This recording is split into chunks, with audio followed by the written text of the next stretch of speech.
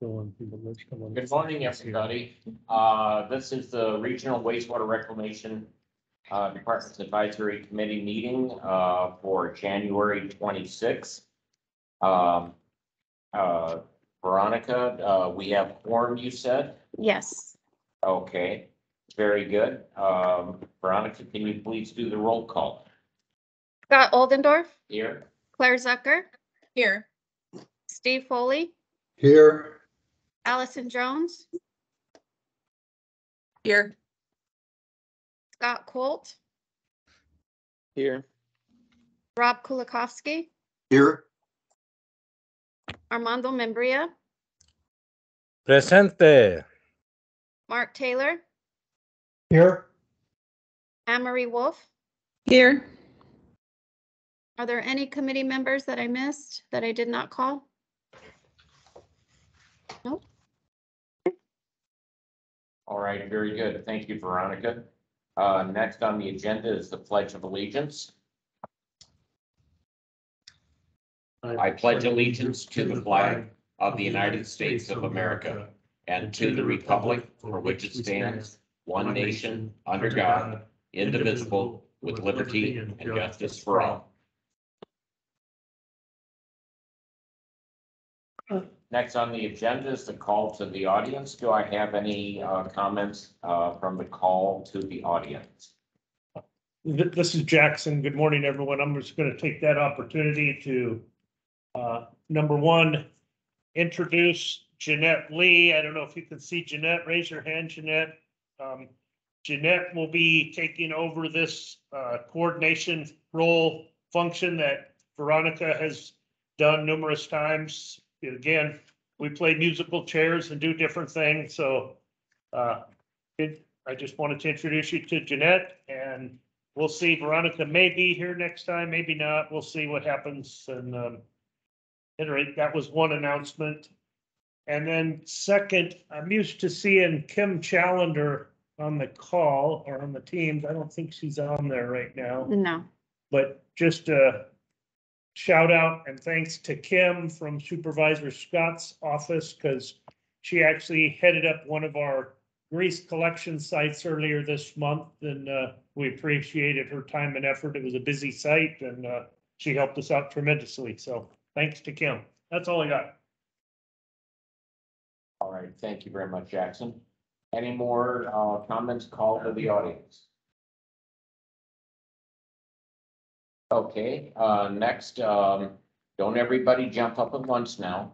We have safety share. So please, somebody stand up instead of Jackson all the time. This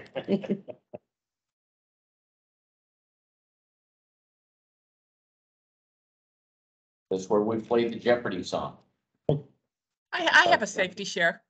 All right, thank you very much, ma'am. Ladders. Everyone has them in their house. They're extremely dangerous. Please remember, if you're on a ladder, to not be reaching far away, not to get on the top step. A few years ago, a good friend of mine, Lee Allison, who was the Arizona State geologist, died after he fell off a ladder painting in his living room. And it happens way more often than you'd think. I think it's a good practice to not use a ladder if you're home alone. At least have somebody there who can call 911 if you fall off. And if possible, pay a young person to use a ladder in your house instead of doing it yourself.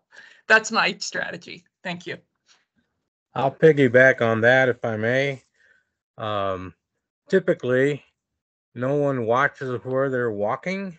I mean, they're looking ahead, but they're not looking down in the area that they're walking around. And it could surprise you with trips and falls. And as you get older, you're not as flexible as you used to be, and you don't bounce very well off the ground or the concrete. And I'm not speaking from experience, but I did notice somebody do that, and it wasn't a very happy outcome for that person. So, especially if you're working, that leads to many non-reportable and reportable injuries. So, watch where you're going. I'll just add, just remember we're having freezes every now and then. So just err on the side of caution. If you see a kind of a dark wet spot for walking or for driving, just assume it could be black ice. You just never sure. Okay, well, thank you very much, everybody, for safety shares. Next is the approval of the minutes. These are the minutes from December 15th, 2022. Are there any amendments, corrections, or anything?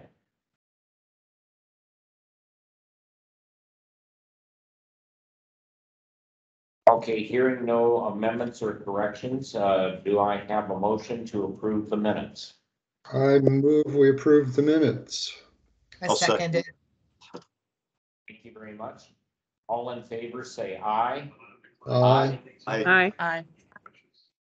Aye. Any nays? Any abstains? Okay, thank you very much. Next, in the discussion and action category of the agenda, we have the Colorado River Conservation with Andrew Greenhill from Tucson Water. Andrew, it's all yours. Well,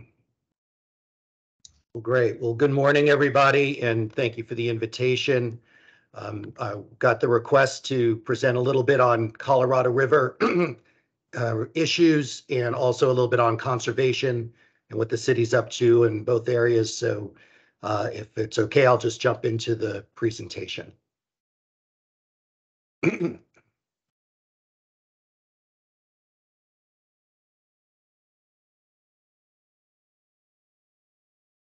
Okay, can everybody see the screen? Yes, we can see it. Okay. So again, I'll give an overview of some Colorado River issues related to the city, and then some of the efforts that we're undergoing when it comes to conservation. So first, just an overview of Tucson Water. As many of you know, nearly 750,000 people are served by Tucson Water. The service area gets close to about 400 square miles. And you can see some of the stats there on the screen about the size and scale of the potable water delivery system, as well as the reclaim system and other tenant parts. And it reaches, of course, as many of you know, across the city of Tucson, but also into other jurisdictions in our area. Some of the things that we deal with when we think about water, it's just not thinking about having sufficient water. And I know that's the attention that we're paying a lot of attention to those issues lately. But for the governing body, the mayor and council and the city, we look at a number of different issues as we think about policies related to water. We're certainly looking at water reliability, but also resiliency, how we deal with climate change and mitigation, communities' quality of life. We think about affordability, accessibility, and equity and social justice when we think about all of our policies that we use to govern the system. And then, of course, we're looking to ensure public confidence in safe, high quality water supplies. As some of you may know, but just to give an overview and give a sense of where Colorado River fits into our overall system, there are basically 4 different water sources that we consider as part of our portfolio. There's Colorado River water, of course, and I'll talk mostly about that today. But there's also groundwater, which was our historic primary system until the CAP became available to Tucson. But groundwater is primarily a backup water source for us. Then there's the recycled water system, and actually we're celebrating our 40th year of having our recycled or reclaimed water system operational here in Tucson. And then an area that we're looking quite a bit at currently and trying to expand is the use of rainwater and stormwater. And I'll talk a little bit about some of our efforts in those areas here. So first, a sense of overall, what is our main water source over time and how much water do we use? This chart shows kind of the history of Tucson water going back to 1940. Both the shape of the chart as well as the colors kind of tell the story. In short, from 1940 till about the year 2000, that dark blue, which is the groundwater, that was our primary water source in our region. And you could see as the community grew, the amount of water that we delivered each year grew along with that growth. But right after the year 2000, we started implementing our use of Colorado River water. And you can see that in the light blue. Over time, we've pretty much been able to stop the use of groundwater and primarily use that light blue or the Colorado River water from about 2000, a little bit after the year 2000 and on. And that's been our practice from that period on. Also important to notice the shape of the graph. As you can see that the highest water use was about that year 2000, and you can see that demand has gone down since that year. It stabilized a bit in the last few years, but that connection between population and water use isn't as direct as it's been in the past.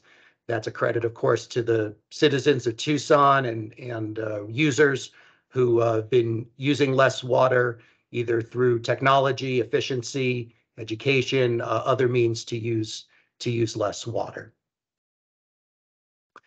With the use of the Colorado River water, you can see here areas in our region where groundwater levels have been depleted or reduced over time, and where they've increased as we've turned off those groundwater wells. You can see in that central area of Tucson where you've got the cooler colors, the light greens and blues, where the water levels are starting to increase.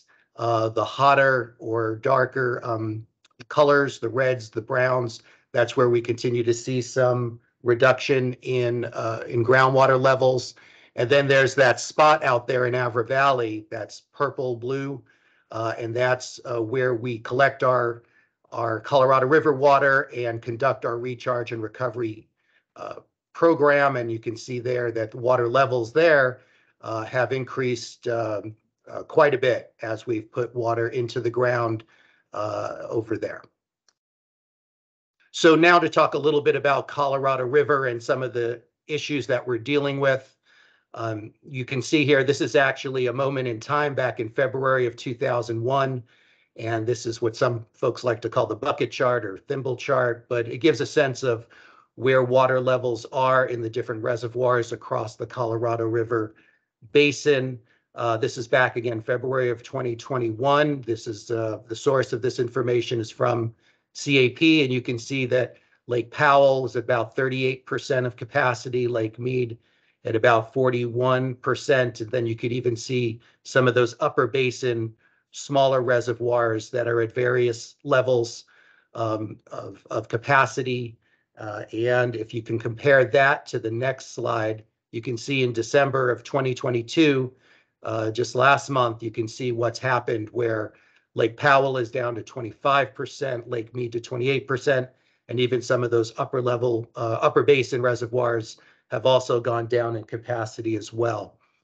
So this just gives you a snapshot of how quickly and significantly there are issues of reduced water in the basin, and that is what is triggering the level of response and the variety of responses by the federal government and by states and users across the basin.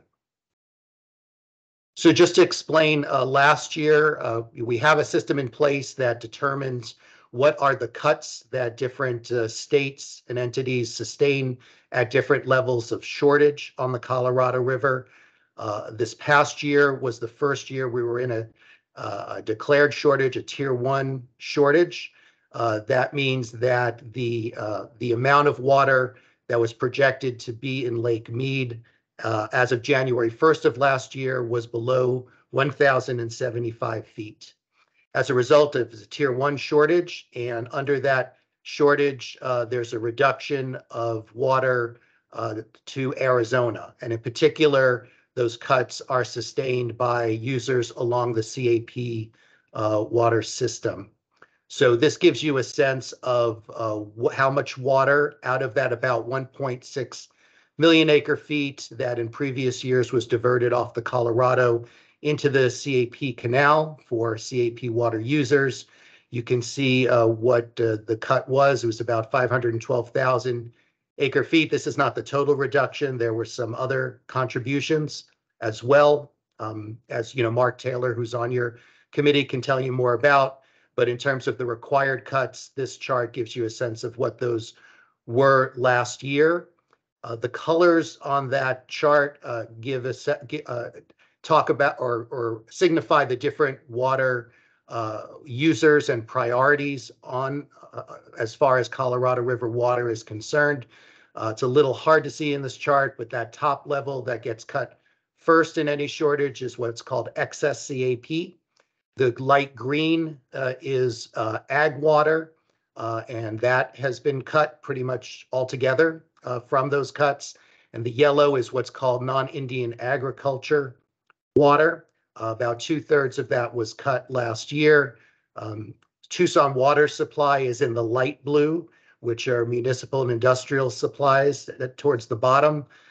This chart, the priorities are kind of at the bottom. Think of it as a cup of water, where if there are cuts, it comes off the top. So if you're lower on the chart, you're in a higher priority, and Tucson's supply is part of that M&I or municipal industrial that was not affected by the Tier 1 cuts. In 2023, the current year, we are now in a 2A shortage, which is a higher level of shortage. And as you can see here, and what that means is that the Lake Mead level is below 1,050 feet at the beginning of the year, but it's above 1,045 feet. And per different agreements, that puts us in what's called a 2A shortage. So we've gone from 1 to 2A. As far as the impact to Arizona, it cuts Arizona's diversion by 80,000 acre feet.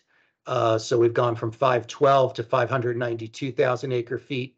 And as you can see in the chart on the right, in a Tier 2A shortage, those extra cuts from Tier 1 do start to impede on municipal and industrial, and that dark blue, which are Indian water supplies. But we don't believe that Tucson will sustain any cuts in our allocation this year, but we're right at that point where if there are greater levels of shortage declared, there would be some cuts to the amount of water that would come to Tucson. So what are we doing in 2023 to address some of these issues locally?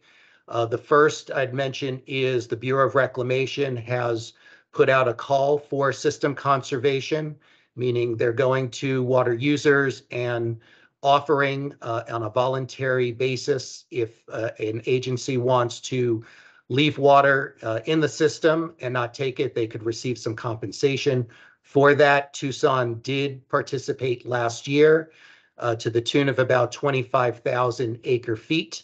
That is out of Tucson's annual allocation, which is 144,000, a little bit above 144,000 acre feet. That was a decision of the mayor and council. Tucson did receive some compensation for that water, which we're going to be using mostly towards the cost of a groundwater treatment plant to deal with some of our PFAS issues. Looking ahead, the Bureau has offered entities the opportunity to participate for up 1 to 3 years at different levels of compensation per acre foot of water contributed. And Tucson is currently in discussions with the Bureau and others as to what degree, if and whether we would participate, and to what degree we'd participate in system conservation in 2023, 24, and 25. We're also participating in the Arizona Reconsultation Committee, which is looking at the 2007 shortage sharing guidelines, which is a 20-year agreement that expires at the end of 2026. Tucson Water is at the table with other state leaders and representing other water stakeholders across the state and talking about what those guidelines should look like post 2026. We also continue our federal and state outreach, working with our congressional delegation, the Department of Interior, the Bureau, and others, as many other entities are in thinking about what other actions need to be taken to address Colorado River issues.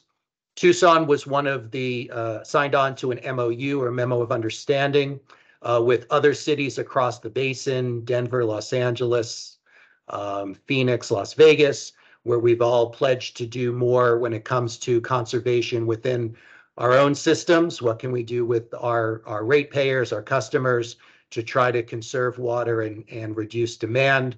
And for the rest of my presentation, I'll kind of give an overview of some of those efforts that we're doing locally. First, rainwater harvesting and storm to shade, which is some rainwater, stormwater efforts. Then a look at what we're doing and looking at in terms of other efforts towards customer conservation.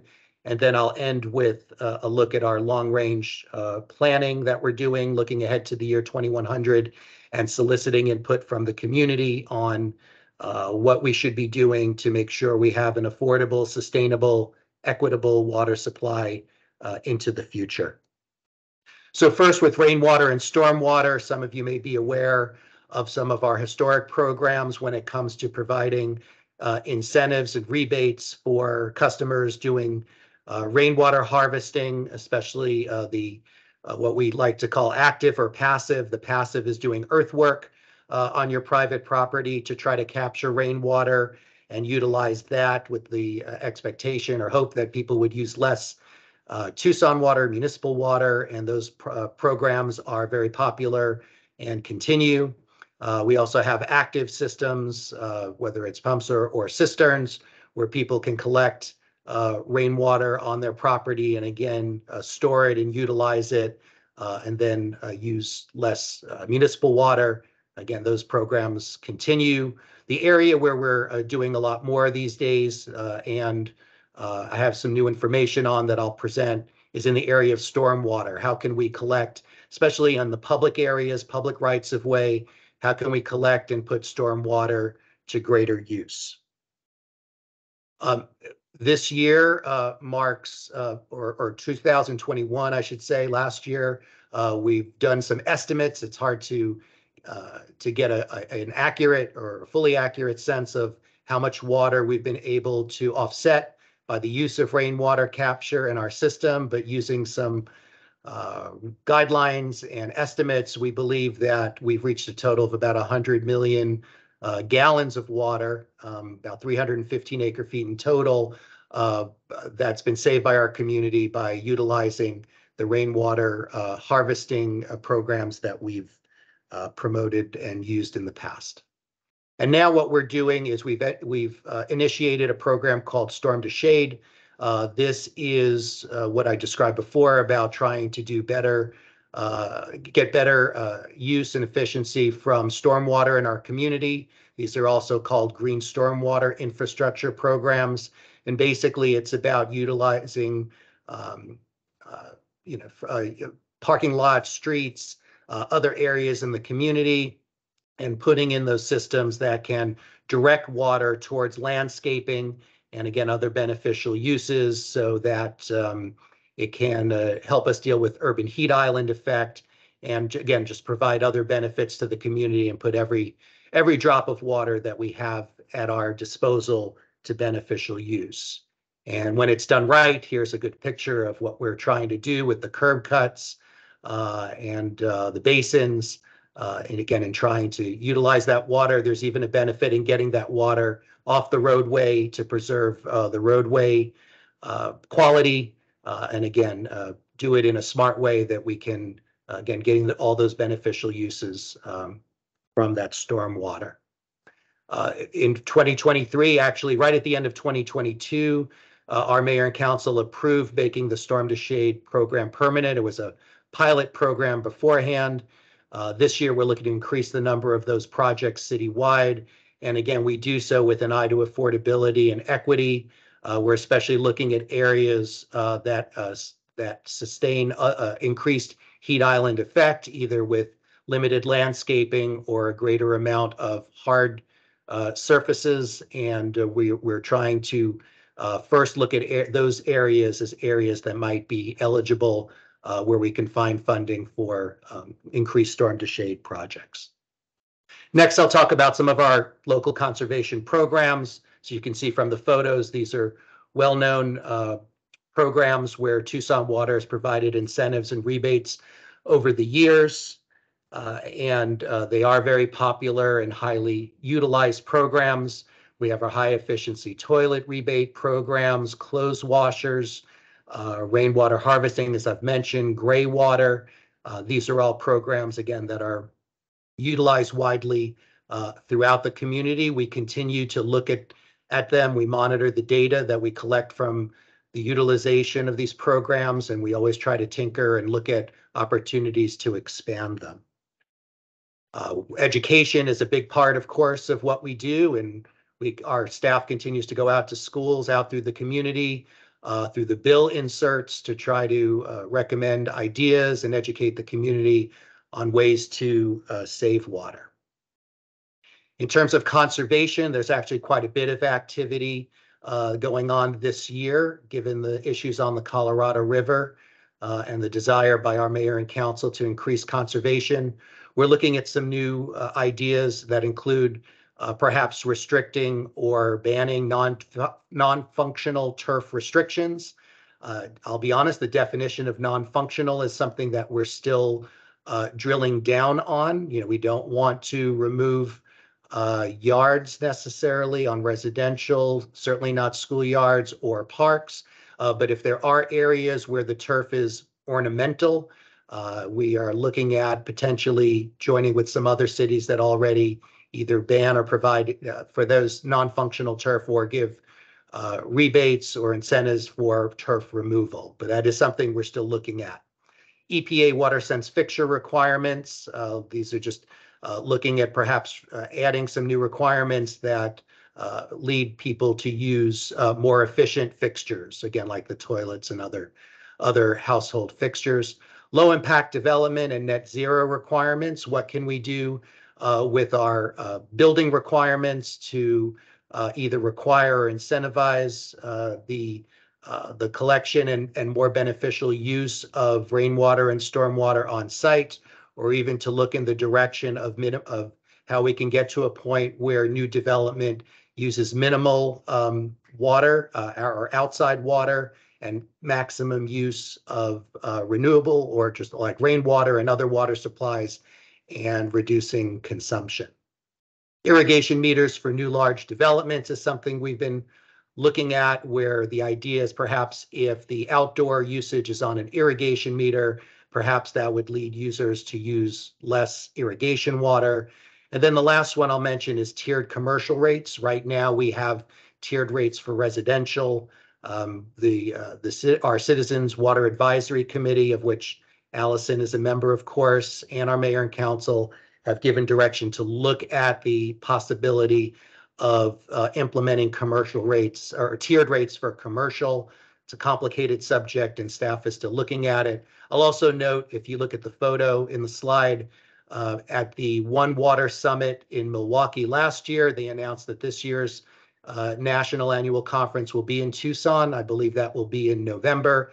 And that is the national conference where a lot of these ideas and best practices are discussed amongst other cities and areas around the country and national leaders in that subject. Finally, and I'll leave you with this today, we are undergoing our One Water 2100 long-range planning.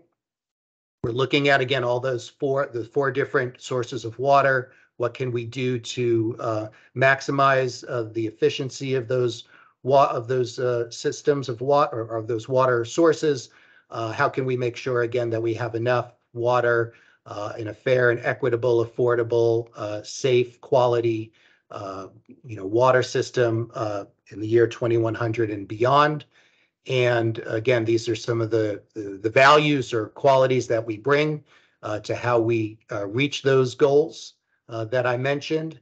And I want to encourage members of RURAC and others, please If you're interested, go take the survey. We are soliciting input from the community on what policies, what programs the city should undertake, and again, in order to reach those goals for the year 2100. At our website, I believe the web address is that TucsonOneWater.com. And with that, I want to thank you for the invitation and for listening to this presentation today. I'm happy to try to answer any questions and encourage you again to continue to look at our policies and programs, give us your input, utilize those incentives if you qualify. And again, we're happy to partner with anyone and everyone to do everything we can to address some of these Colorado River issues and ensure, again, that sustainable water supply into the future. So thank you very much. Thank you very much, Andrew. That was an excellent presentation. Andrew, I'd like for your consideration to forward your slide presentation to the Board of Supervisors and the members here of the advisory committee.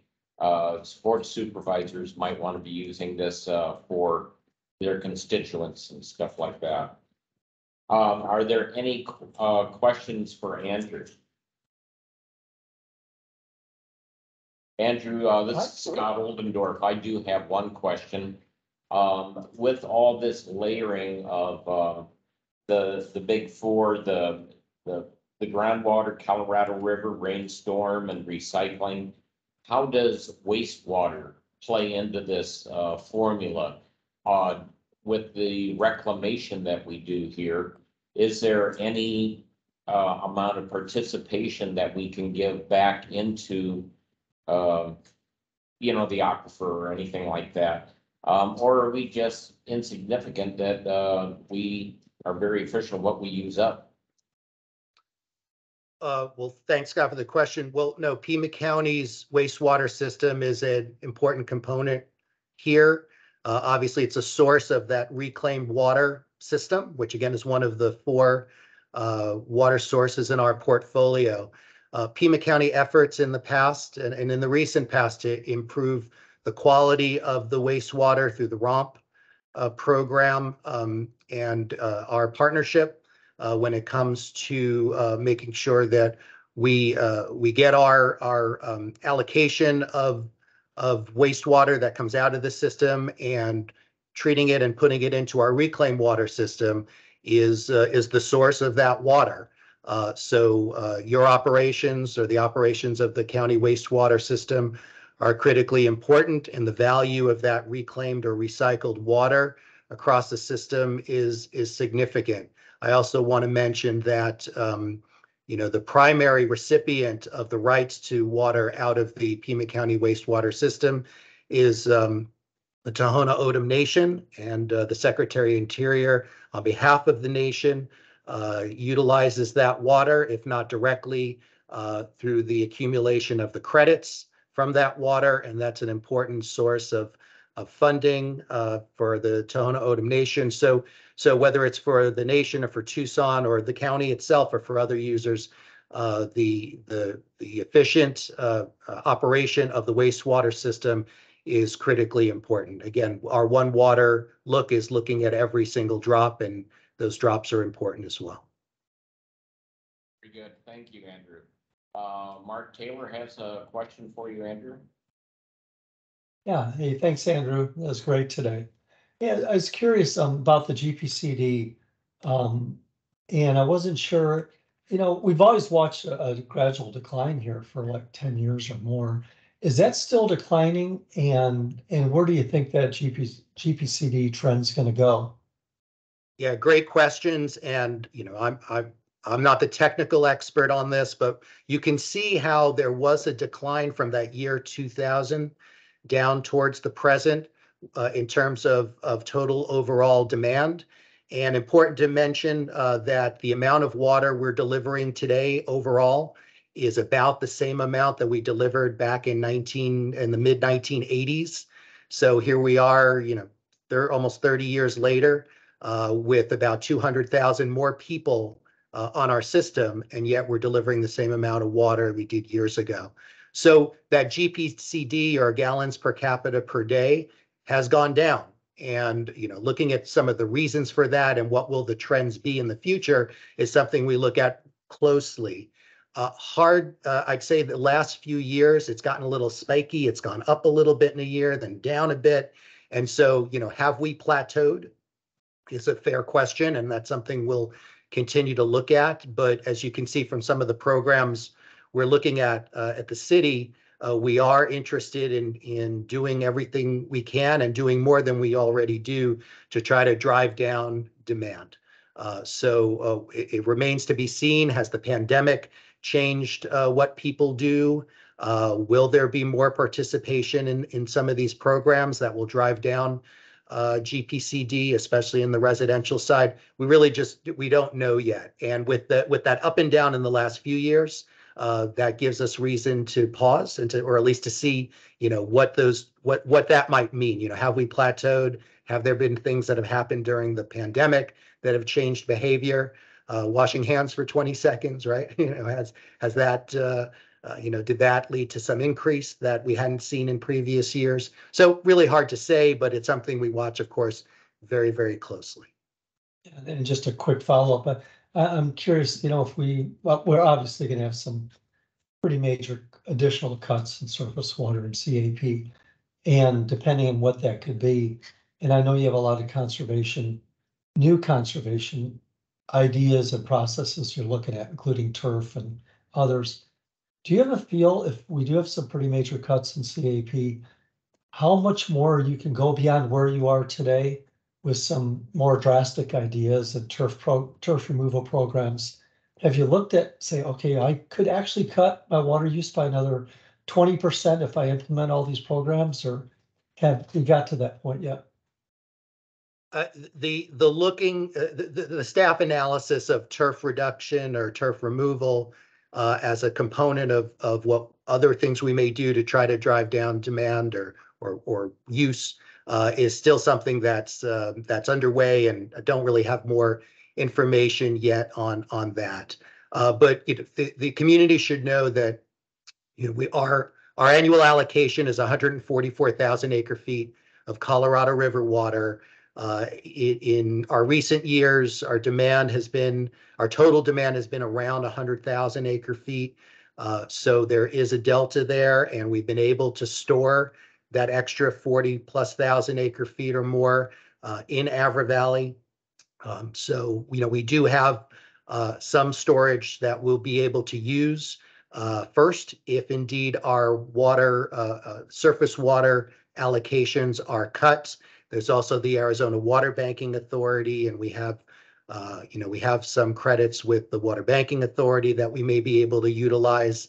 And then again, we have our historic groundwater that we have available and want to make sure is available in high quality.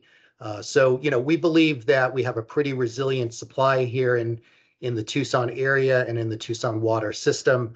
But that doesn't stop us from continuing to look at, like you saw, any and every way we can try to drive down that demand. And one thing I'll just mention on the turf, a lot of our outdoor irrigation use, especially when it comes to ball fields and parks, is already on the reclaimed water or recycled water system. So it's not a direct one-to-one that that Colorado River cuts would impact those programs. And again, we'll continue to do what we can to get more folks on reclaimed with the hope that would reduce their Colorado River demand. Cool. Thanks, Andrew. Sure, Mark. Thank you, Mark. Thank you, Andrew. Claire Zucker has a question for Andrew.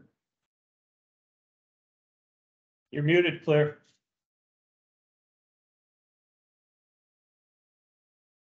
Go? Yeah. Yep. Thank you so much, Andrew. That was really great. I have a couple of questions. One was that stormwater estimates seem low. I'm wondering if that's based on the amount of sort of proven reduction based on your customer base, and whether you're also considering the amount of water that would be or has been saved because of your beneficial projects? In other words, you're making a lot of efforts for storm to shade. Are you also counting those numbers, which maybe wouldn't have been spent before, but are in fact a savings to the community in terms of the benefit they get? Right. So thanks, Claire. It's clearly hard to quantify at this point, and it's a new area of focus for us. Again, at the direction of our mayor and city council, we have started to include that rainwater, stormwater piece to the chart. And again, those are estimates. So we're part of expanding the use of rainwater and stormwater.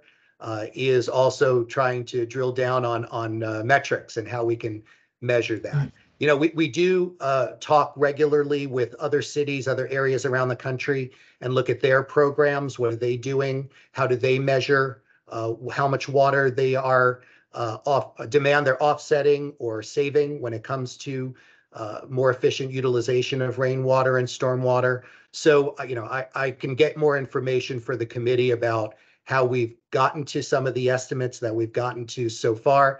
But again, I just, want to be upfront that this is an evolving area, but it's an important one. And, we've had presentations at our mayor and council by Brad Lancaster and other local experts when it comes to, again, just utilizing rainwater and stormwater. And, there's a lot of interest, and now there'll be even more funding that's going towards expanding some of these programs. So we're hopeful. And then the one other thing I'll mention is the state of Arizona in last year's legislative session passed that WIFA bill that I think many people are that know about. And I know there's a lot of attention on the money in that bill that's going towards potential augmentation programs.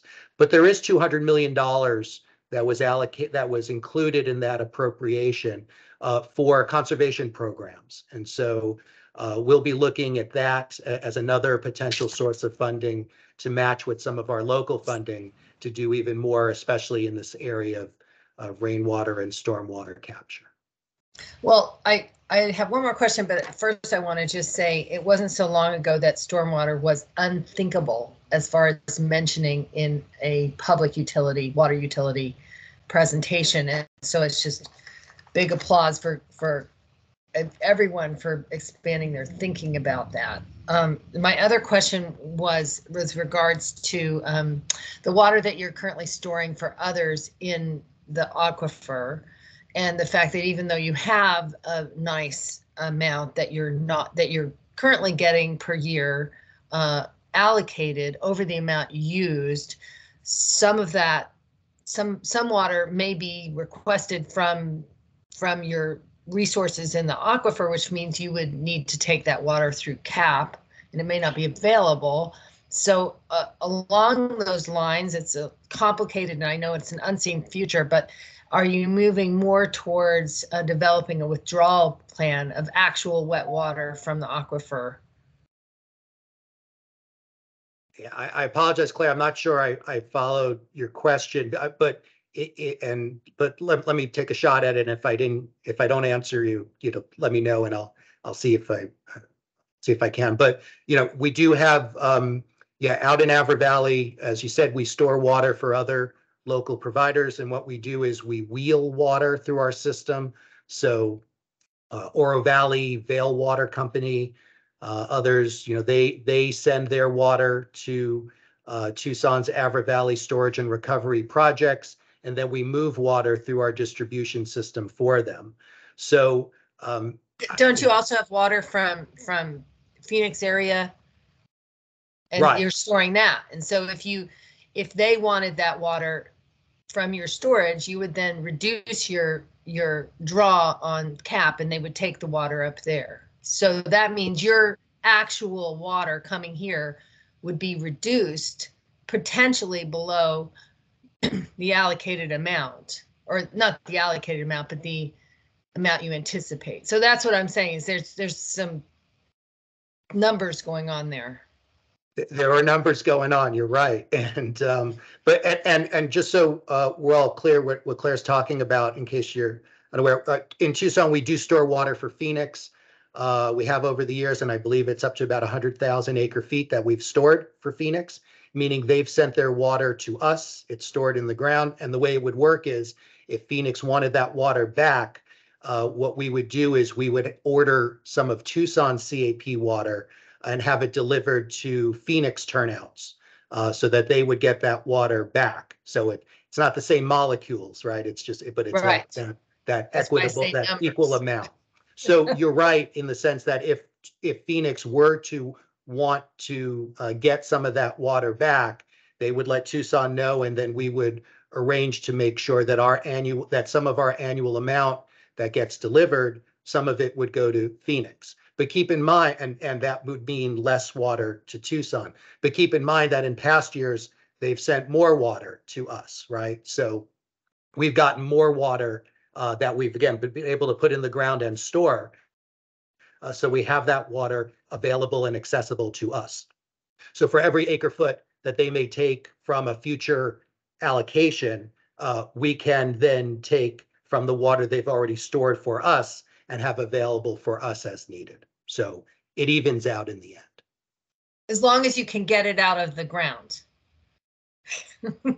Well, right. And so, with our Avra Valley storage and recovery projects, we would work that the same way we work our own Tucson water allocation. Again, we put the water in CAVSARP and SAVSARP, our Central Avra Valley and Southern Avra Valley storage and recovery. The water percolates in basins down through the soils into the ground, and then we through wells in the region, we recover that water and deliver it through our distribution system. So it wouldn't be any different from the water that we already store and recover from that area. Thank you very much, Claire and Andrew. Andrew, I've got one more for you. I have Allison Jones. She has a question for you. Hey, Andrew, good to see you here. I wanted to thank you for that chart that we've seen many times on CWAC showing the various types of water and the sources over time. Every time that slide shows up at CWAC, we go a little crazy because it always said Tucson water production, and it showed rainwater and rainwater harvesting, and that is not a Tucson water production. And so you changed the title of that slide to sources or something like that. It makes the slide a lot better. We honestly, every time that slide showed up at CWAC before, we would go a little crazy over that. I appreciate what you did there. So, and the other thing to keep in mind is that orange line that represents rainwater harvesting is not to scale. It usually says that on there, Claire. Maybe it was there now. It is just an estimate. It's a really hard thing to estimate, but I think the Storm to Shade folks are working to make those numbers more reliable. And I could say a whole lot of other things, but regarding demand hardening, statewide, we're seeing hardening of demand.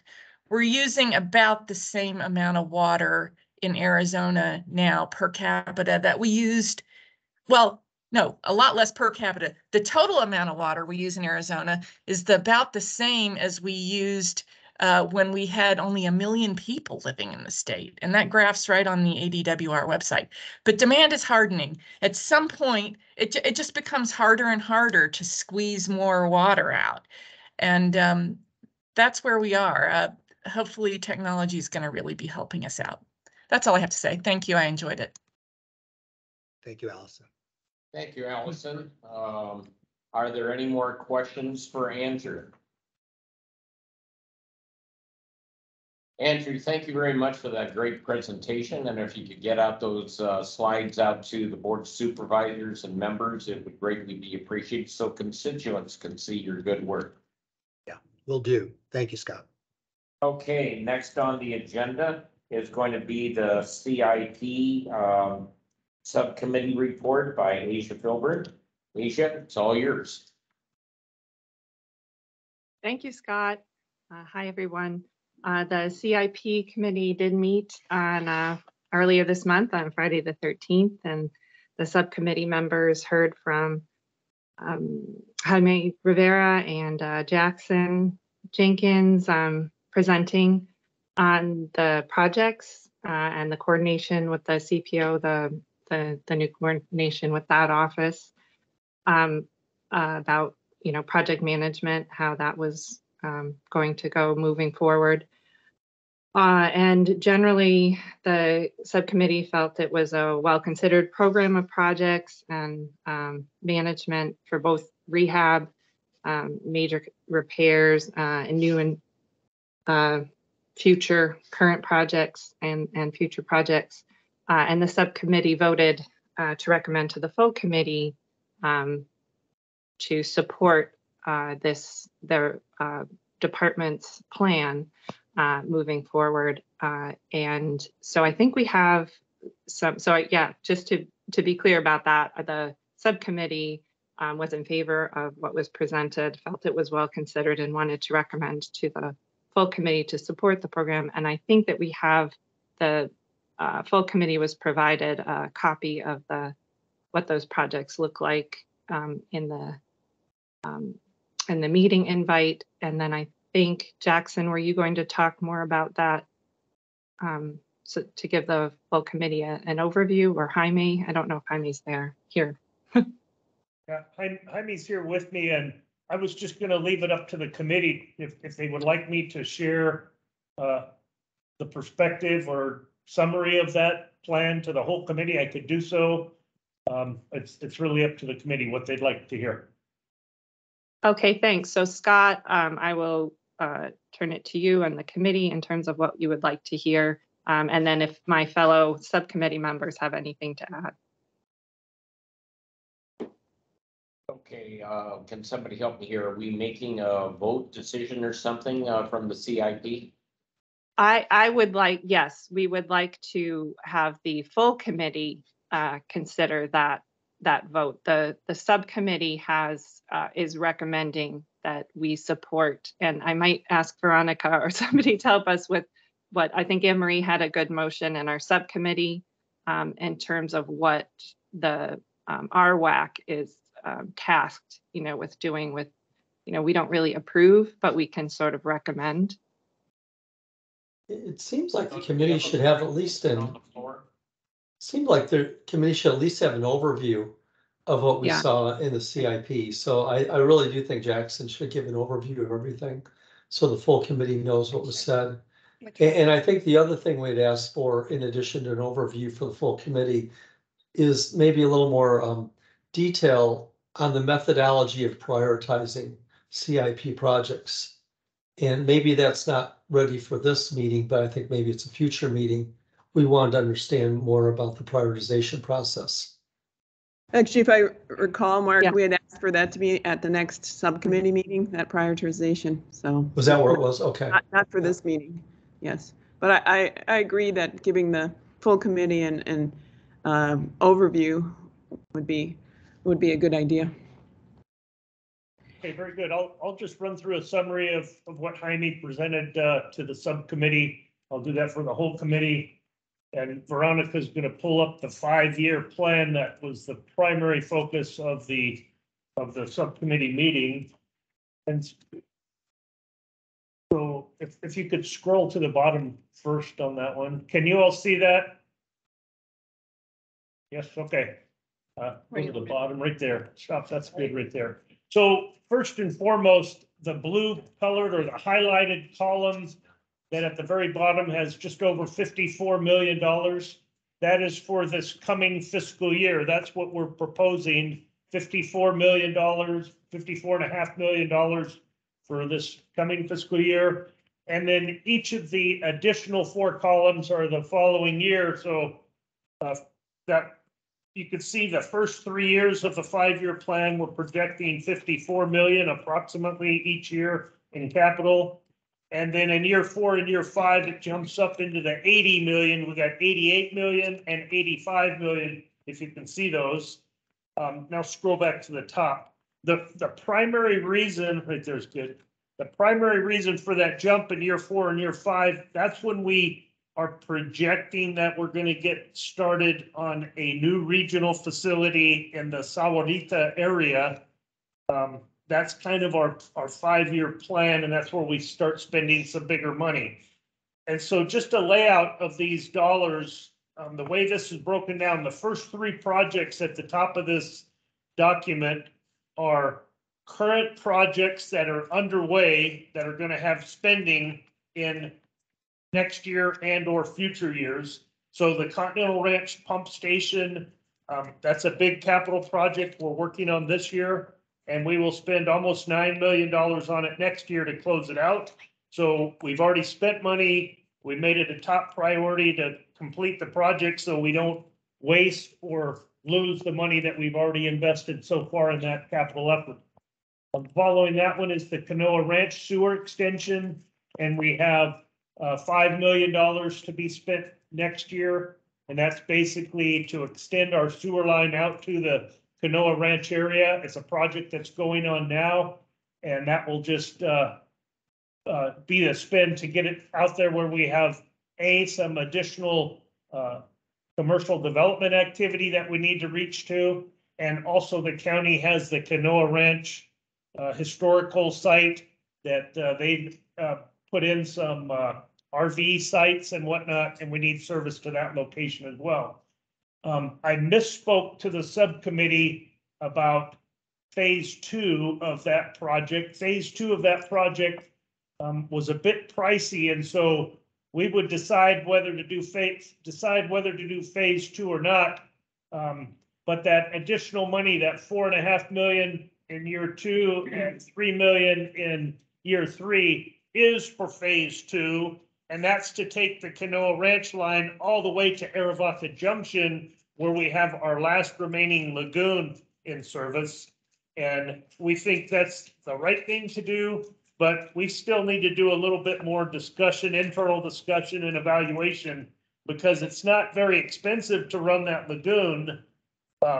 But to spend another $7.5 million on a pipeline, you could run that lagoon for a long time for that amount of money. So we just need to make sure, for all the right reasons, we would love to shut the lagoon down, bring that new water, or the Arivaca Junction sewage water, into the Green Valley, or ultimately the Sahuarita, the new Sarita regional plant in the future, as a viable renewable water source.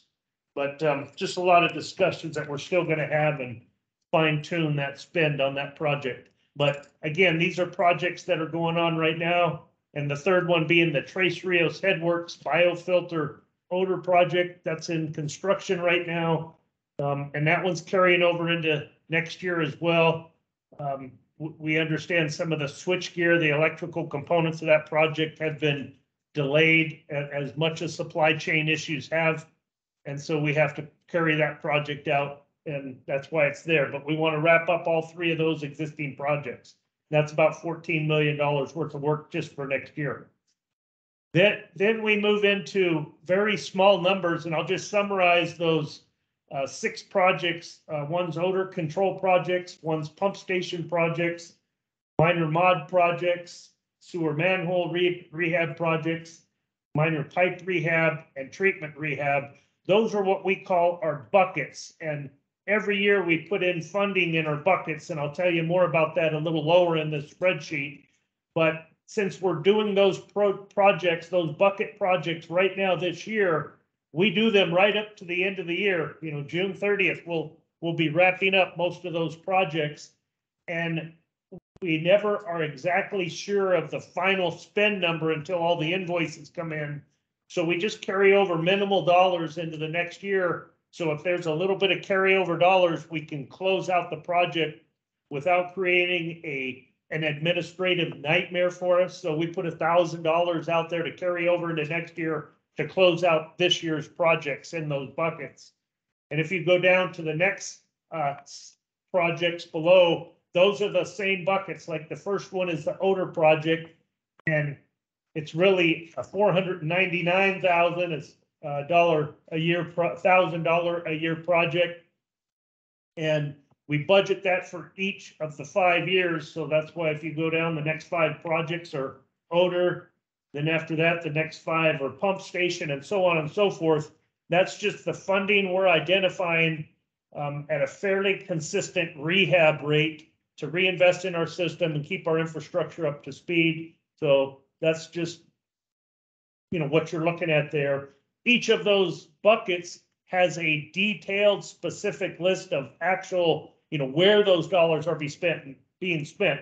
Which intersection, which manholes are included, or which pipeline is being repaired or replaced, and so on and so forth. So this is just kind of the summary of those, but that's where we do the bulk of our rehab work. And when you add up those 6 programs and buckets, you can see we're typically in the 21 million range, but next year we're only at almost 19 million. We had to steal a couple million from there in order to use it for closing out one of the upper projects. So it's kind of, the buckets are used a little bit in our balancing of the funds to make sure we try and stay at a fairly steady state on our spend rate. And I'll tell you more about how that enters into our user fee rates that we charge people here at the end of this. Let's go down a little more. And I know I'm talking fast, but I'm just trying to summarize it as quickly as I can, and hopefully it'll generate the questions you may have. Then the next group of projects are bigger interceptor rehabilitation projects, and those are another 5 projects that we know from our CCTV effort that we're going to have to go do some rehab on some of those bigger pipelines. And we figure they're in the $5 million ballpark. Of course, inflation and everything else will have an influence on that. But we've budgeted $5 million for each of those segments of interceptor rehabilitation and put them in those years that they fall under the proper columns. And then finally, we have a number of special projects or carbon footprint reduction projects or projects with economic payback, various different things that we think are important. And that's, the last list of items on this project. So, we've been talking about the Animox project, which is a low energy technology for nitrification, denitrification, which is the primary unit process we have in the treatment of sewage. And we've done a lot of research and a lot of testing, but we would still like to go forward. But initially we had some pretty high bids come in for doing this project. And so we pulled it back off and said, nope, we can't do it. It's just too pricey.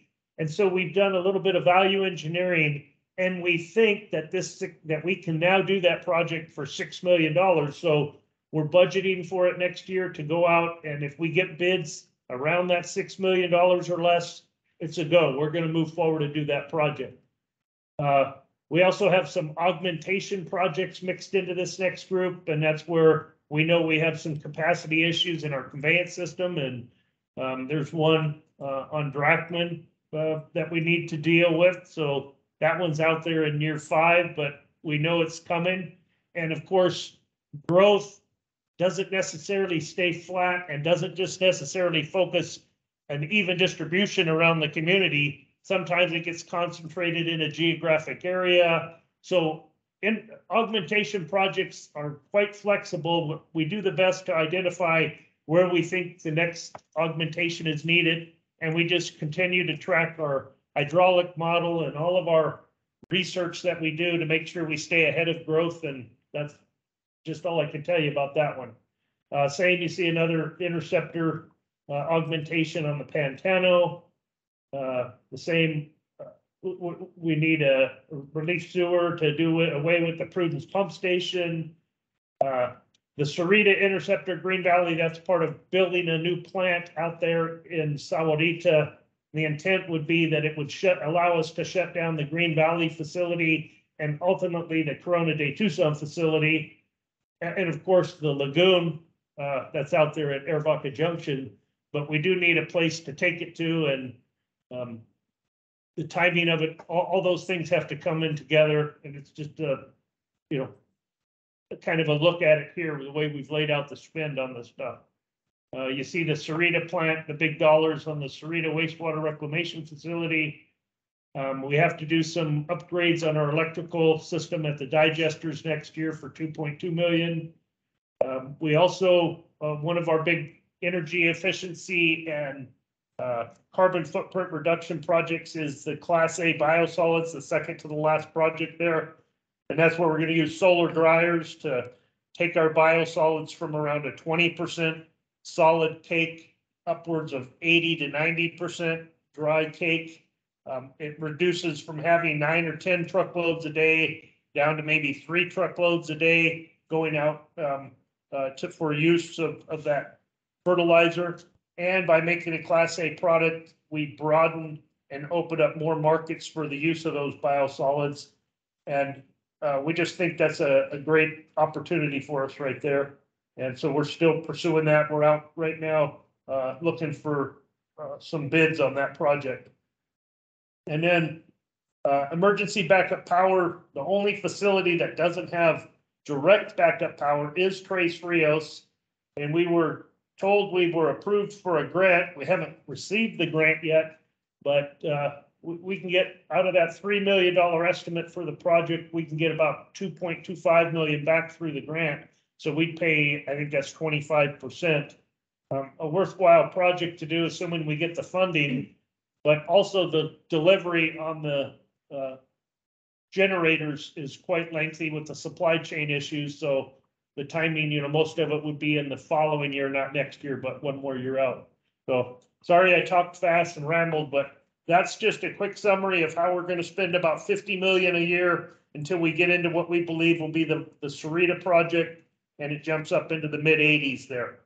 And all of those numbers, we looked at not only our operations and maintenance budget, which we'll talk about here after this agenda topic, but our capital spend, the numbers we're projecting when we look at the rate workbook that you guys go through every year with finance, these values will not cause us to have to raise our user fees to pay for them based on the assumptions and inputs that we've used, this capital spend rate being one of them. So this looks good for not having to raise rates at this spend rate.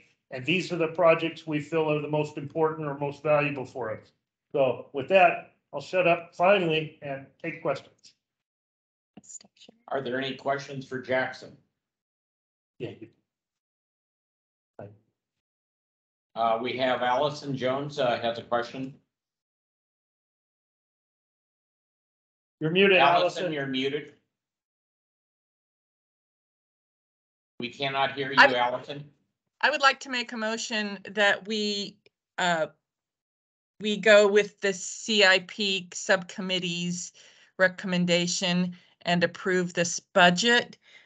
And we can discuss that if you wish, if there's a second. Is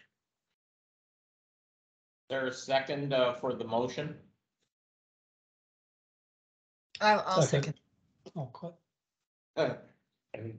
Actually, can I just make a comment? I mean, technically, we don't approve the budget, but we recommend to the Board of Supervisors, or that. Oh, thank you. They approve it. Okay.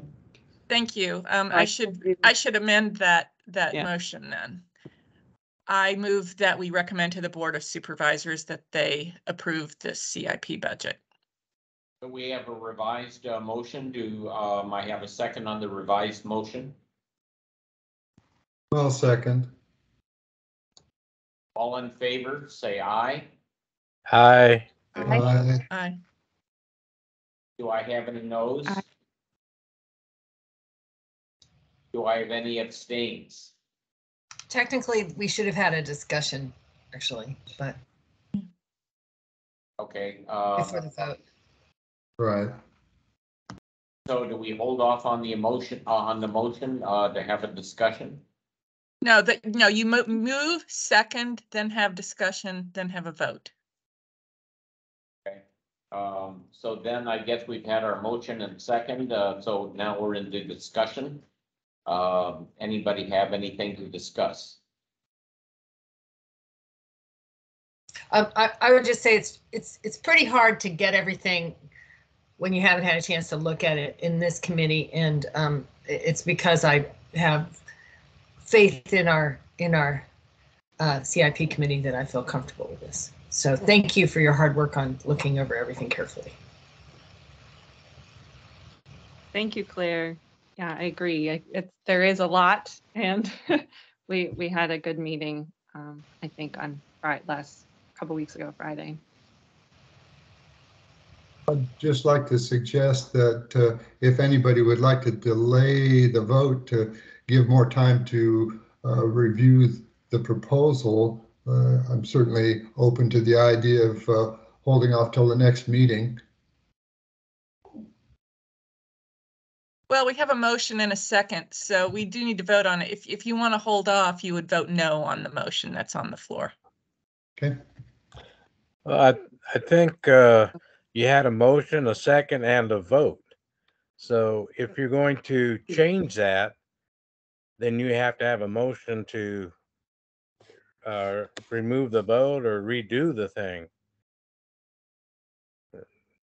But I agree, there should have been discussion between the members. I think we're nullifying that vote because we got ahead of ourselves on the discussion. We're having the discussion now, and at the end of that discussion, we'll call for the vote again and see where it resides. Right, and I think technically, though, it is right that we do have to vote to nullify the vote that we already took. So if I understand, we have an initial motion, a second discussion, and now we're going to have a vote to either accept it or to nullify it, so we could revise that motion. Is that correct? If someone makes that motion. I'll make the motion just to keep us legally straight. So if there's a second to that, we can continue. And is your vote, your motion, Armando, to nullify the initial vote on this capital budget approval? Yes, to allow us to have a discussion. Yeah, so the motion is, and there's a second. We're voting to nullify the prior vote you just took on the capital budget so that we can appropriately continue with our discussion. Yes. So all in favor, say aye. Aye. Aye. Aye. Aye. Any noes? Or abstains? So it sounds like we're back to square one. You're back at discussion on this topic. The motion and second still. So Rob has a question on the discussion. Yeah, actually, I have a comment. We received these materials ahead of time. I looked them over, and I did have. I wasn't 100% sure what I was looking at, but after Jackson's review of what this really is all about, I feel confident that I know what this entails, and I don't really see. For me personally, I don't really need to delay a vote on it, but if everybody else thinks that's a good idea, I'm okay with that too. Any additional discussion? Okay, if we're all done with discussion, do I have a motion to? We already have a motion. No, we have the motion. We Oh, we already nullified our vote. So now we are going back to vote. We're closing the discussion and we're going back to vote on the initial motion that was made. Okay. Okay, so since we've nullified the first and we're back to this, where original motion, now we get to go back and vote a second time.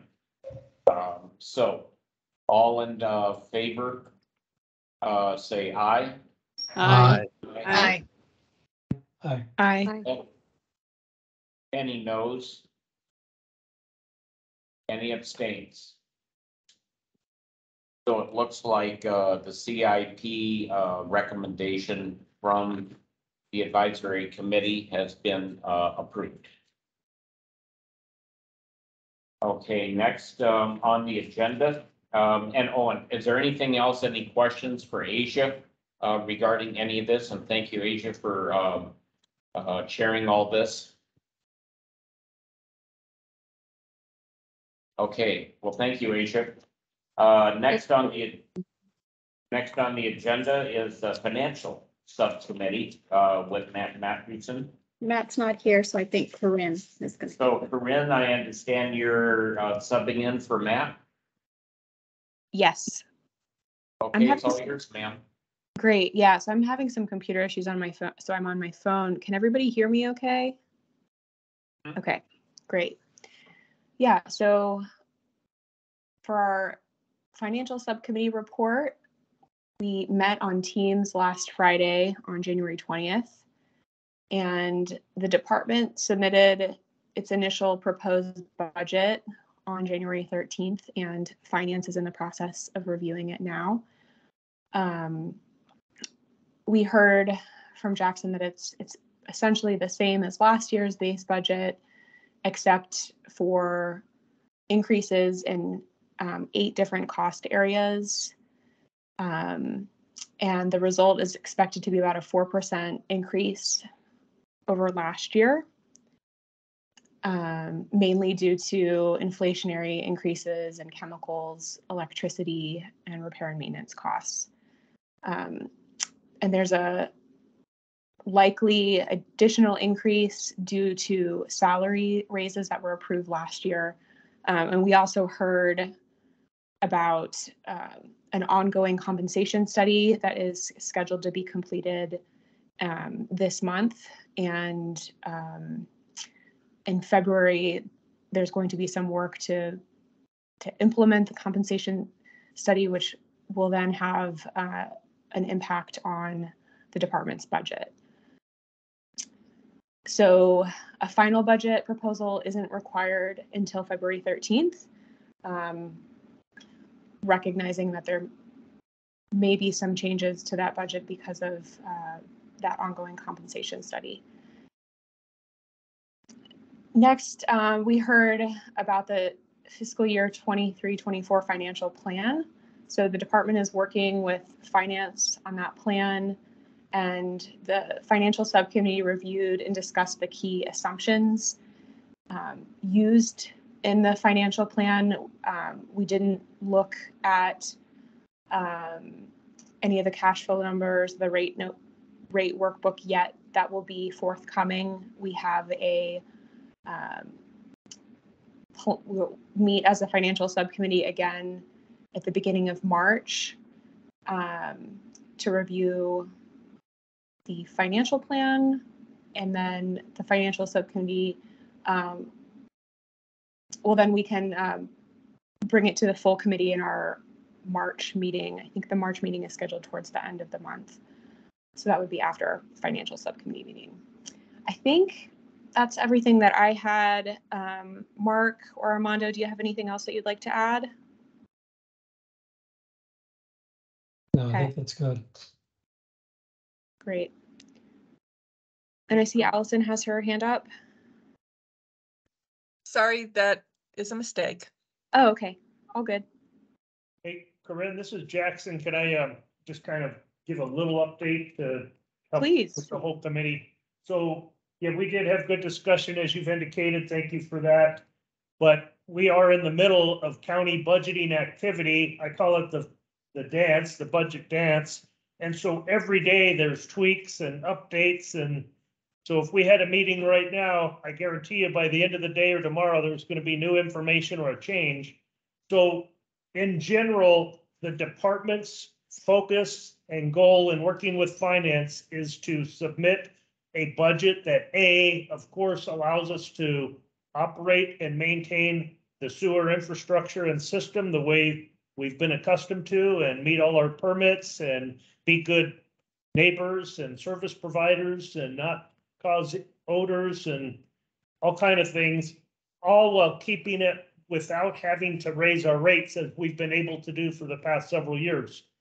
So with that, I just summarized the capital that we've proposed that helps fit into that no rate increase model, yet allows us to do the things we believe are important. And the committee just supported that and gave an endorsement, as you all heard. Now for the O&M budget, it's a little more challenging because, inflation is being the biggest upward pressure on our budget. So last year, just the operations and maintenance budget that we used was around $92 million.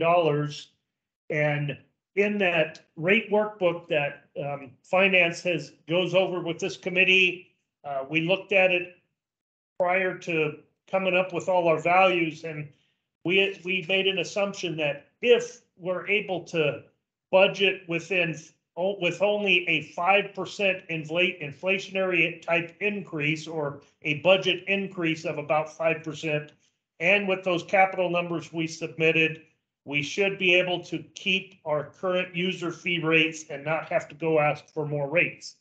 So we've submitted a preliminary budget to finance. I had a meeting with finance yesterday. My team and the finance team met, and we had numerous discussions, but there's still a lot of activities and tweaks being made. That 5% number, it looked like the inputs that were given were a little bit above the 5% for supplies and services. And then the other comment that Corinne was starting to make was this current fiscal year that we're in, back when it started in July, the board approved hourly wage increases for pretty much all of the county, of course, all of wastewater. And those increases varied from, I believe, 1% to 8% based on an employee's hourly rate. And if, all that noise, if you were just to estimate that impact, it was probably an overall about a 5% wage increase. At that time in July, when they approved that change, they did not allow us to budget for it. So as we now are budgeting for this next fiscal year, everyone's wages on average are about 5% more than they were last year's budget. So wage and benefits is almost 40% of our budget, of our operations and maintenance budget. So approximately 5%, I'm expecting an approximate 5% increase just from activities that have already taken place. And now we're planning for them for next year. But parallel to that, the county has embarked on an entire countywide wage and compensation study that is just now wrapping up. In fact, I think I heard it just finished this week. And now county administration, human resources, finance, and many others will have to digest that information and then take a look at what that impact of the recommendation might be, not just on wastewater, but property taxes and everything else, and then determine how to implement some or all or whatever portion of that recommendation and over what time period. So there's an expectation, at least we're believing, that there could be some additional increases for county employees, and I'm focused on wastewater employees. So already I need to increase 5% on wages and benefits because of what already has taken place back in July, just to get up to current.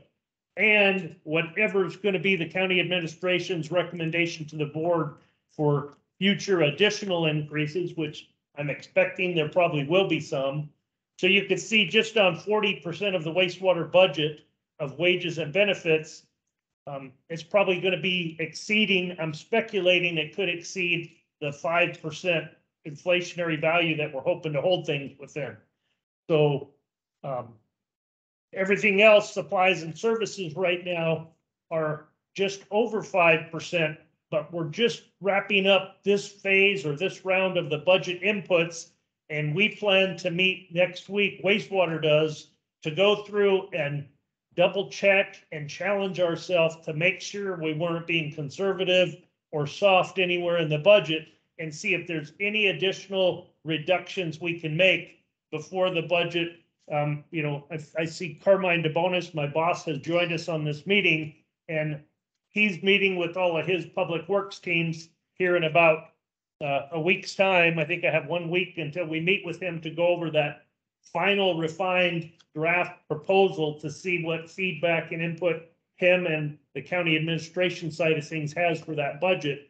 But right now, we're really close to that 5% number, maybe a little high, which I'm hoping we can refine closer to 5%, and propose that to Carmine fairly soon. And based on the preliminary rate workbook exercise, it would look like we won't have to ask for higher user fees. So a great thing.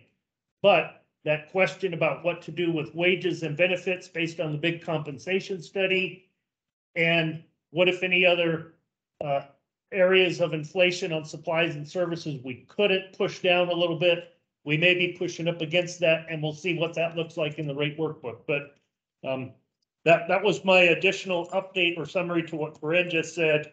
Now, feel free to ask questions, and since I do see Carmine on there on the phone, Carmine, if you want to say anything, feel free to. Otherwise, I'll turn it back over to the committee. Jackson, thanks for just acknowledging, the process that we're going through. I think, as you pointed out, there are lots of efforts underway and lots of moving parts. We're all trying to get to the right outcomes. So, your advisory committee obviously is an important part of that, and I'm interested in hearing the rest of the discussion here. And as you noted, we will continue making our way along to arriving at a recommended budget from the county administrator to the Board of Supervisors, and then moving on that way. Obviously, that enables us to meet all the operational and capital needs of not just wastewater, but all of the departments, and takes into consideration the current economic and future economic factors that we're all facing. So happy to answer any questions if subcommittee members or the committee members have them for me. And before you ask Carmine any questions, or myself or whatever, I also just this, I call it the budget dance, and our partners are finance. And I see Meredith and Mandy and Isai on the phone or on the Teams meeting from the finance side. And so I don't want to exclude them. If any of them had anything to add, then we'll go back towards discussion and questions as Carmine requested.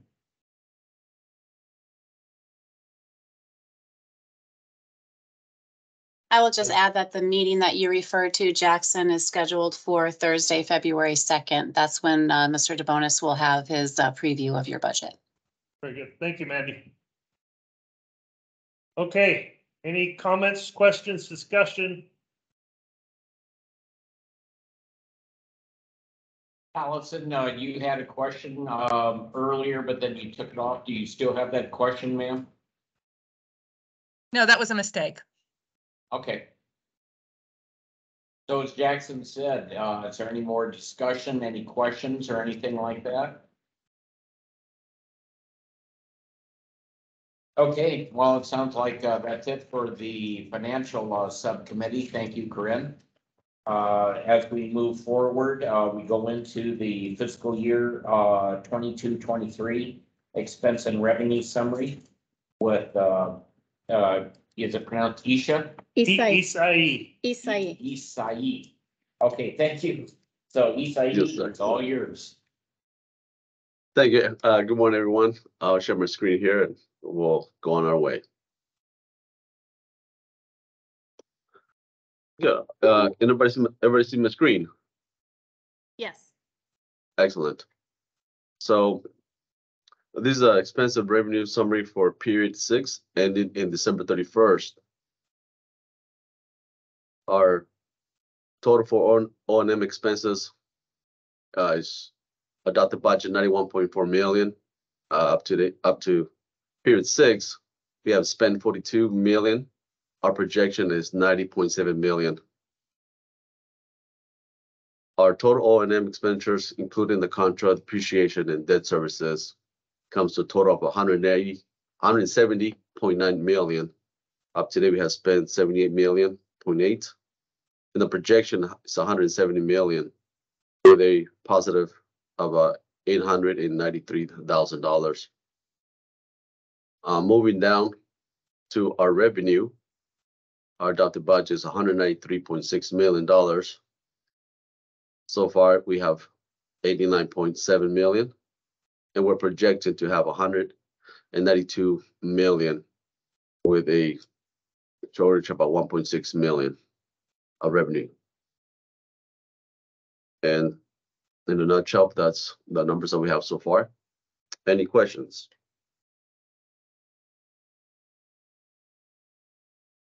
Does anybody have any questions for Isai?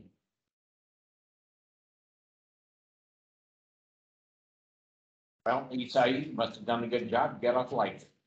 Thank you very much. Rob has a question. Oh, okay, you snuck it in there. Rob, you got Yeah, a question for Isai? Yeah, I have a question.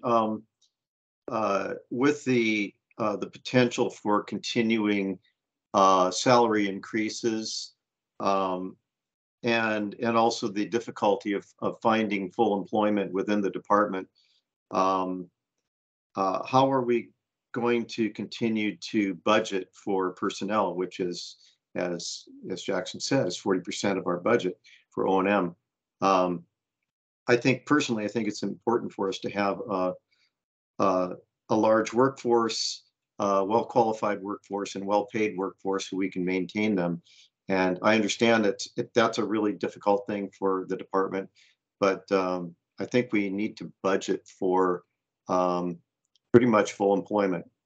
And so that's my only comment. And if you have anything to say about that, or Jackson, I'd appreciate that.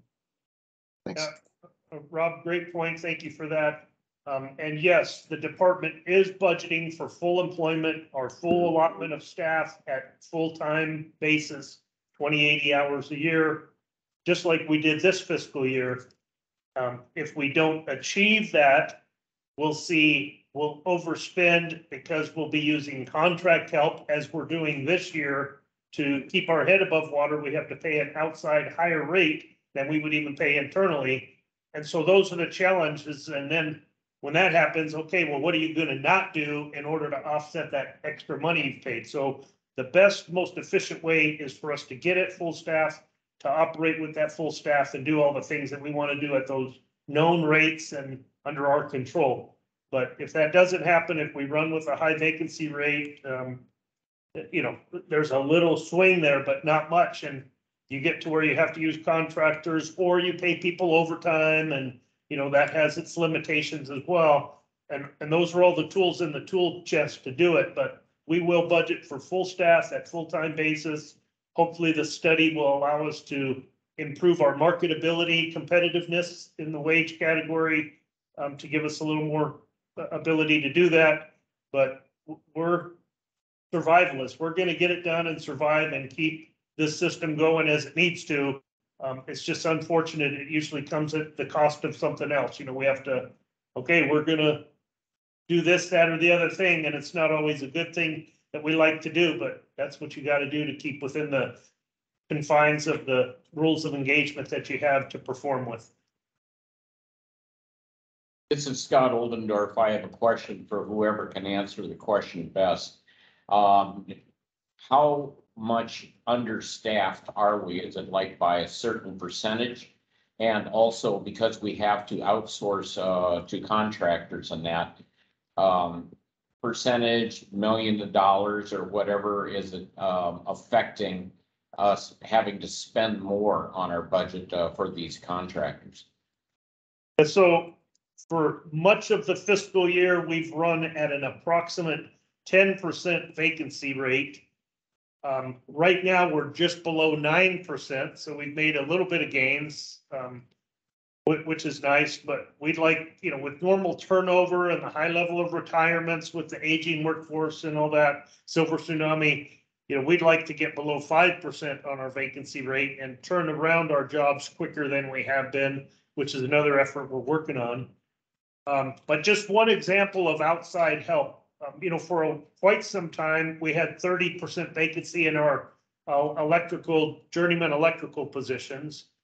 And their fully loaded wage and benefit probably was $30 to $35 an hour, you know, fully loaded benefits and all.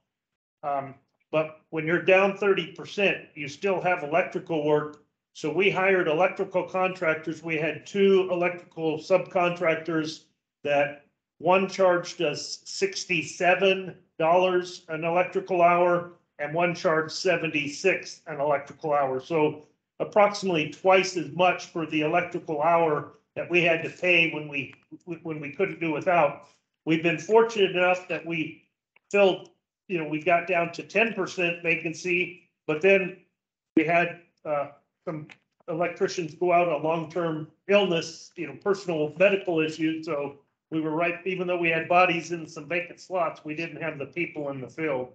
So just the normal day-to-day stuff you deal with. But most recently, you know, you fill vacancies, and so it's kind of a moving target. But right now, we've been very short in our heavy-duty mechanical maintenance group of journeyman skill sets. And we've had it in the past, it was in the laboratory. So it moves around and it impacts how you do your business, and you deal with it at that moment in time with whatever you have to do. But we're putting a lot of hope and emphasis on the county study and improving our competitiveness in the marketplace to where we can drop our vacancy rate and get back into a smoother sailing as we go forward. But Jackson, thank you for the vacancy rate information, but when we have to outsource to the contractors, how much does that financially impact the budget? Does it boost it by a certain percentage, or are we a certain number of million over of expenses that we would have never had to pay if we were fully staffed? Yeah, I can't tell you that detail, Scott, unfortunately. I just know that when we use, you know, for the things we normally would or could do if we had the staffing, when we have to pay outside help, it costs more. And so in order to stay within your budget, you're going to have to cut something else out in order to do that. And we just like to do that to a minimal, and that's what we're focused on. Great, thank you. Anybody else have any questions for Isai or Jackson or anybody? Thank you, Isai and Jackson, for all that additional input. Next on the agenda is going to be our Citizen Water Advisory Committee, CWAC, with Allison Jones. Allison, it's all yours. Thank you. CWAC met on January 4th, and Director Kamik's report was interesting. He talked about a Mayor and Council study session on the Storm Shade program, which you all heard a little bit about today from Andrew. The council, apparently, Mayor and Council is okay with moving forward on creating a permanent program, and they would set a fee to that, add a fee to bills for that of about 13 cents per 100 cubic feet. Upcoming are some rate increase proposals. You may have seen this written up in the Tucson paper. Tucson Water is proposing a 5.5% increase per year for the next 4 years. Also, Mayor and Council will be discussing potential potential approval of this, and also discussing a cap resource fee that would go from 70 cents to $1 per user. That actually does go into effect in February. Annual rate increases will go into effect on July 1st of every year. City of Tucson Water in particular is having similar problems with vacancies that Pima County Wastewater is. There was an update on the Colorado River.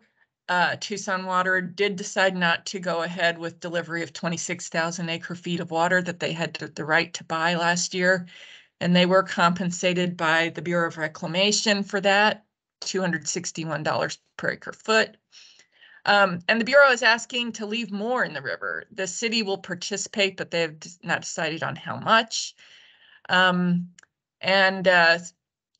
it was noted, of course, that the city of Tucson has 5.5 years of water banked underground right now. There was a discussion about the Arizona WIFA board, which is the new water financing authority, where that was set up by Governor Ducey. A proposal came to them for a desal plant that would be near Rocky Point, basically. The WIFA board decided to just keep the discussion open. They're not making any commitments on that.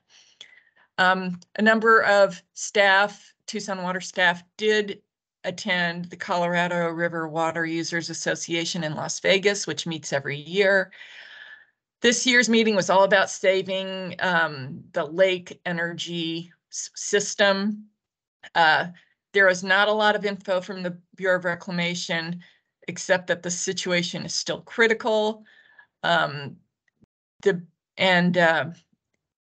Apparently, one of the takeaways from one of the staff was that agricultural users have mostly not been cooperating regarding efforts to leave water in the river.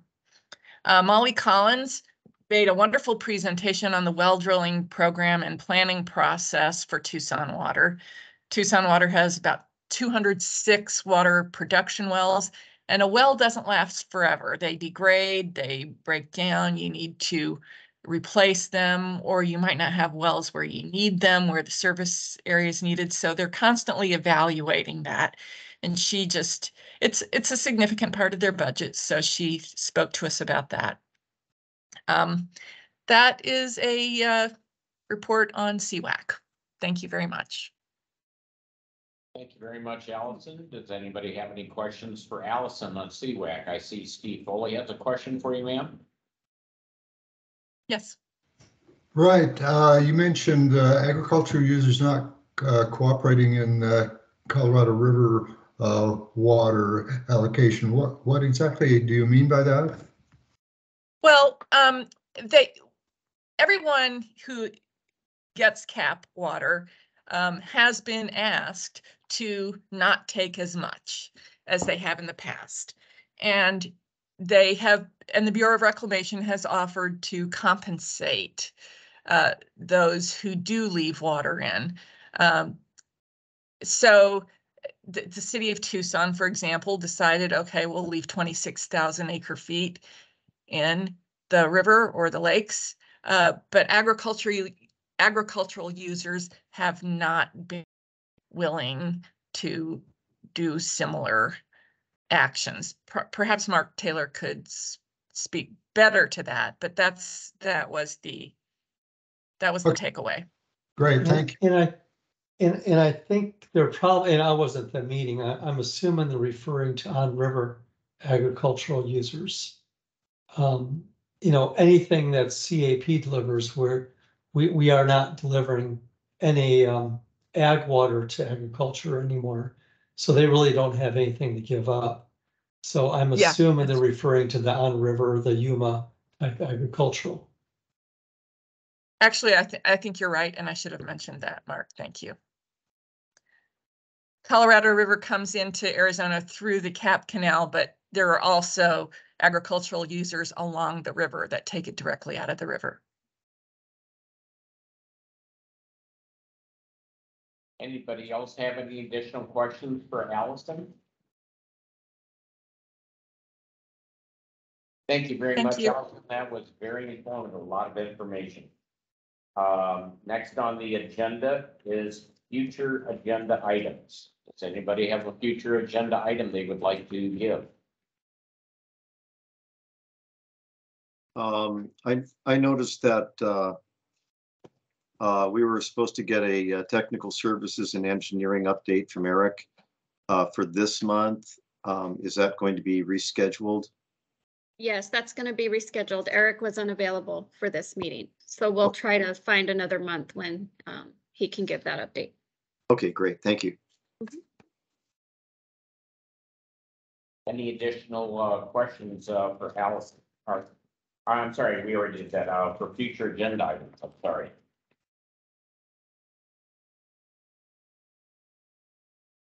Okay, I guess that's it for future agenda items. Now we have call to the audience. Any comments for call to the audience?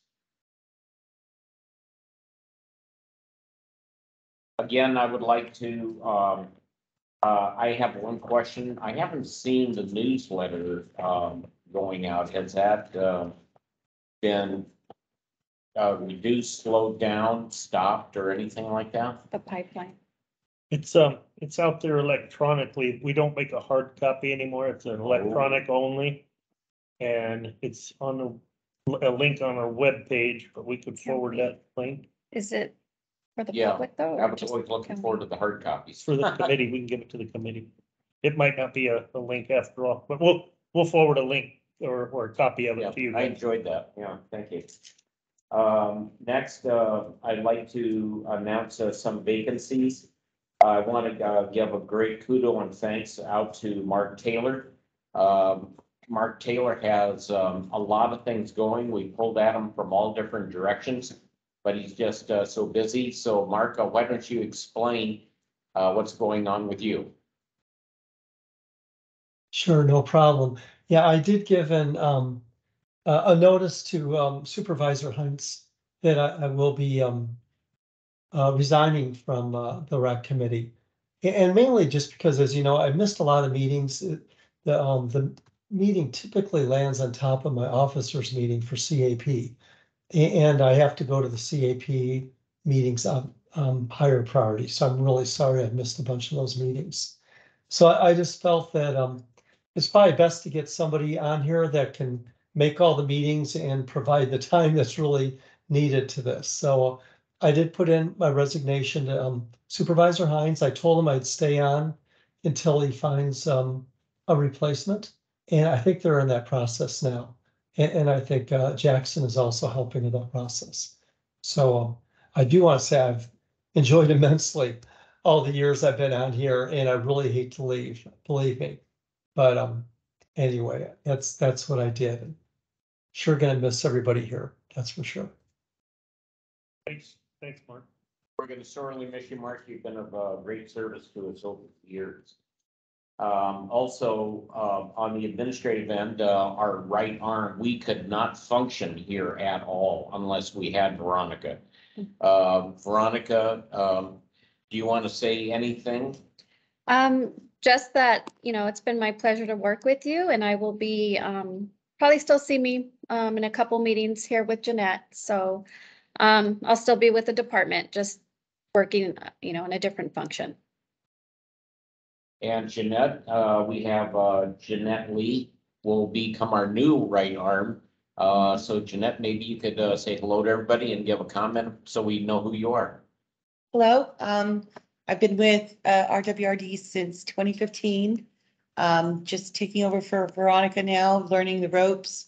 She will be an invaluable resource for quite some time until I learn all the moving parts. So it's a pleasure to work with you. And for everybody's information, Jeanette, do you have the same phone number and? No. No, we'll get that out. Yeah. I'll send all that out. They'll put that out with the correct email that we can stay in contact. Excellent. Okay, so do we have a motion to adjourn this meeting? I move that we adjourn this meeting. Do I have a second? I second. Yeah. All in favor, say aye. Aye. Any noes? Any abstains? Okay, I guess we got out of here at 9:49, a little bit later than we usually done, but we've had a lot of information. Okay. Thank you, everyone. Thank you. Here's a new 2023 to everyone. Welcome aboard. Great meeting. Thank Thanks, you. Okay, bye, everybody. Thank you. Bye-bye. Thank you.